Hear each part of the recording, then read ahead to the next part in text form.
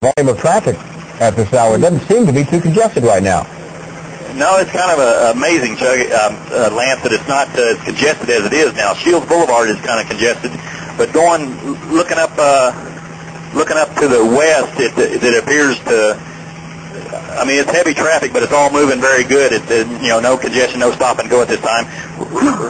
We're going to be coming up to Walker. We are westbound on I-240 coming up to Walker. I'm going to switch over to the Oklahoma City approach and let you have it for a minute, Lance and Meg. Okay, thank you, Jim. Again, people just joining us, let's catch you up on this. We are told this started in Del City at Southeast 15th and Bryant. This is a stolen car, we're being told. This chase has now been going on for, I believe, close to 35 to 40 minutes. That's right. There are several law enforcement agencies involved in this pursuit, including the Oklahoma Highway Patrol. It was started by the Del City Police. It looks right now like the OHP officer is trying to bump the back of that car. It's like they spun him out. He spun out. Now heading backwards.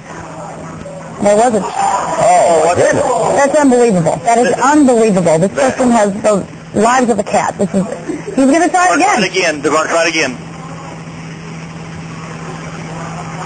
I have never seen anything like this.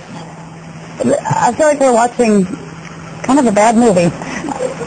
And you're going to try it on the other side. We are still going westbound. They're trying to spin him out here on I-240. He's done it 3 times. 3 times is not a charm. Have him here.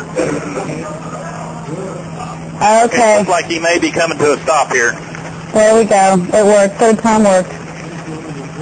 Now he's going in reverse. They're trying to corral him, but boy. He is not giving up. No, this is unbelievable. Get away. 3.6, Roger. He's over the curb. He's in the grass. He's hit something that has stopped him. OHP troopers out, guns drawn, surrounding the car. And Oak City approach 4 Tango. He is still fighting, though. Look at this. He is still fighting all the way to the ground. His shoes are off.